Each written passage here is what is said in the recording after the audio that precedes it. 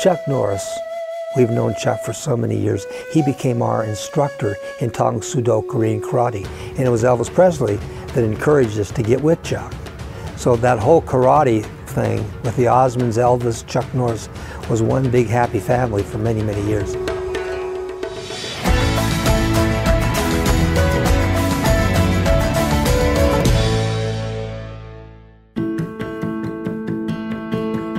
So Chuck Norris was teaching us one day, and all my brothers and I were in a circle, and he was in the middle, and he didn't see me. I was in the back.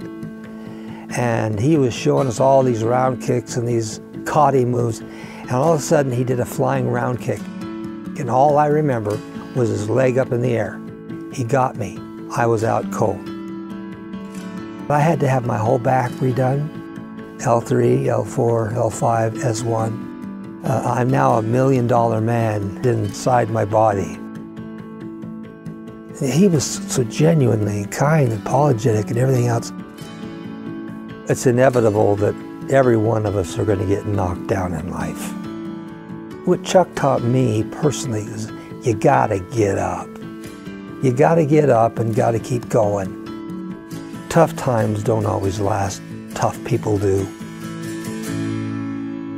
And how many people can say that Chuck Norris literally kicked the you-know-what out of them? And I can say it. I'm a witness to it.